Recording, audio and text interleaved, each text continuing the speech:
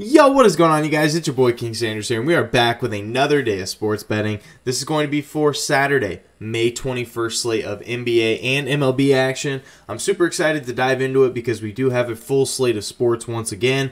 We do have the Heat and the Celtics Game 3 of the Eastern Conference Finals, which should be really exciting, should be really fun to watch. I'm really excited for that game, and of course I do have a bet from that game, and then I do have two more MLB bets. We have a full slate of MLB starting. I believe the first game is the Diamondbacks versus the Cubs. I think it starts around noon-ish.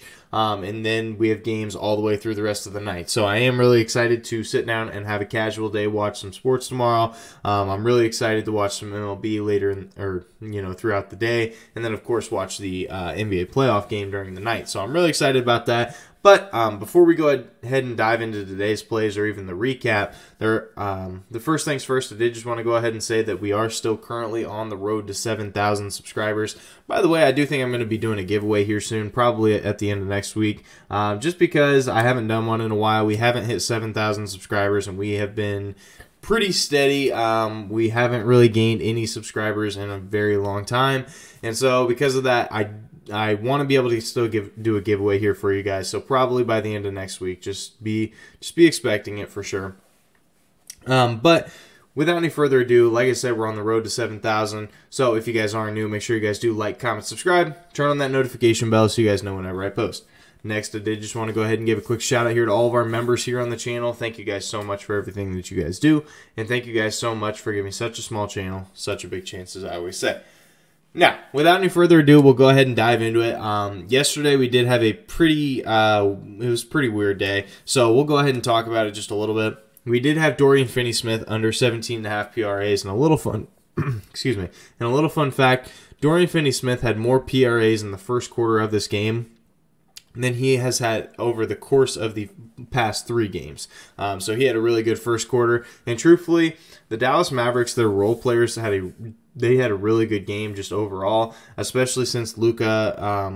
Luka didn't play bad, but he just didn't play Luka-esque. If you guys know what I'm talking about, but he didn't have a Luka type game, and so a lot of the role players did step up. Jalen Brunson had a fantastic game. Dorian Finney-Smith had a pretty good game. And a lot of his PRAs did come from the first quarter, so that one definitely hurt us. But that one we did end up losing. Then we did have the Cardinals and the Pirates under 8 runs. This one did end up being a push. So apparently the line moved. I think it was like right after I posted the video. So if you guys did end up getting it at 9 runs and you took the under, then you would have cashed. But unfortunately, I took it at under 8 runs for the plus 100 odds. And that one did not end up working out for us. They ended up right at 8. And mostly it was just because it was really low scoring. I think it was 1-0 throughout the first 5 innings or 4 innings, something like that. But I believe in the 5th inning, the Cardinals, they ended up scoring 4 runs, getting to that 5. And then the Pirates did try to play catch up just a little bit. And they ended up with 3 runs. And so like I said, it was a push at 8. So that one was kind of unfortunate. But then we did have the Twins money line versus the Royals. That one did end up working out for us, despite it being a pretty low scoring game. The Twins were able to pull out the W. So we ended up going 1-1-1 on the day. But if you guys did end up getting the Cardinals and the Cardinals and the Cardinals under, then it would have ended up working out for you if you would have got it at 9. So without any further ado, let's go ahead and dive into today's plays, though. Our first play of the day, we're taking Jimmy Butler under 4.5 assists here versus Boston at plus 115 odds. Now, if you take a look at it, Jimmy Butler in his last 2 games here during this series, he has had 3 assists and 5 assists. So he's gone over in 1 and he's gone under in 1. But if you look at the Boston Celtics defense, we all know that they're a very, very good defensive team. And in the last 7 games, they've allowed the 4th fewest assists per game to opposing small forwards. Now, Jimmy Butler, he has seen quite a bit of usage, but I think that it is going to be slightly different in this game, and let me kind of explain why. So first things first, both these teams play at a super slow pace. I didn't snag the numbers exactly, but both of these teams, last time I checked, were in the bottom 5 in pace. So they play at a super, super slow pace. And not to mention, the odds makers do have this line set at 207.5 for the over-under. So that's still a pretty low over-under. Now, we are only asking or the line is only 4.5, so he would only have to get 5 assists. But I still just don't really think that it's going to be happening. Also, if you take a look at it, some of the main players here for the Miami Heat, which would be like scoring wise, which would be Jimmy Butler, Bam Adebayo, and Tyler Hero. Well, if you take a look at it, Tyler Hero really hasn't been playing super well. Excuse me, and neither has Bam Adebayo. So both those players have not really been playing well. So Jimmy has had to kind of step up and take a huge role in this game, basically be their do-it-all kind of guy with the scoring, with the rebounding, stuff like that. So I just don't really foresee him like being forced to pass the ball a whole lot today. I think that he is going to be taking a ton of shots and going to be having a big game. I do love his over in points too. I just wanted to take the under in assists. I feel like at plus 115 odds, I think that is a very solid value. So that is going to be our first play of the day. Jimmy Butler under 4.5 assists here versus Boston at plus 115 odds. Now our second play of the day, we're taking the Red Sox and the Mariners under 9 runs at minus 105 odds.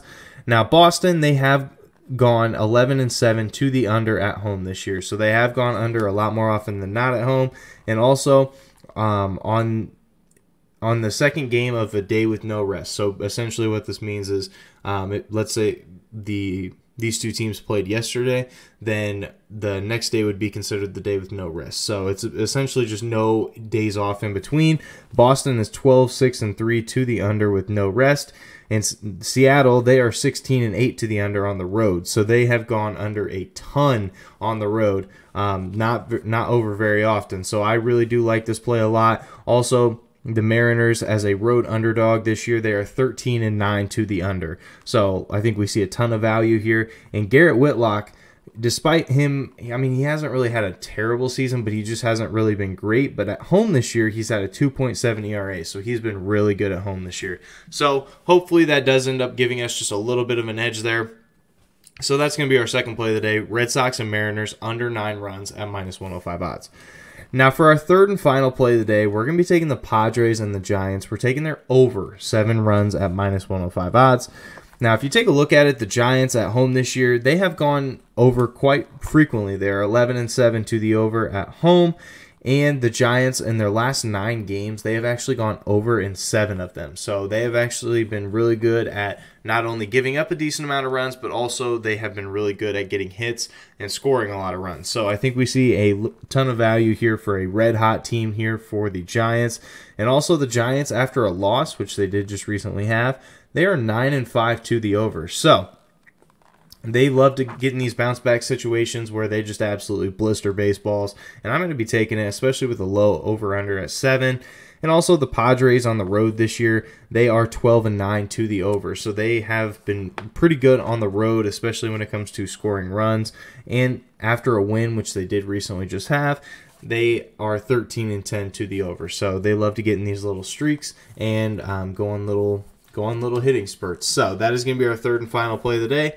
Padres and Giants over 7 runs at minus 105 odds.